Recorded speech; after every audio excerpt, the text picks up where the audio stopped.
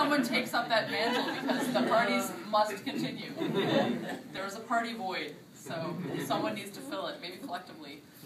But you all are just such wonderful people, and the hardest part of living here is knowing that I'm going to leave you all, and knowing that there's no way I could possibly meet such wonderful people in New York. They'll be different, and they'll be cool, and they'll be, you know... We're not cool?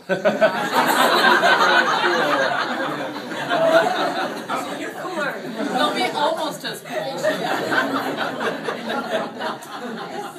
But they won't be you, and that's going to be really, really hard. And I'll miss you all terribly, and if I could commute to Manhattan and live here, I would, but that's problematic, so I won't do that. But I hope you'll continue to see each other, because I think one of the joys of my life has been connecting some of you from these disparate parts of my life, and seeing how you two can enjoy each other, just, you know, meeting happenstance or through me. So, and I hope you just keep keeping this place weird and awesome. It's such a great place, and it will continue to be. And I'll come back and visit. So, cheers to all of you. Thank you. Now we play Prince and Sugar. Somebody kick out the chair. Is there a Prince?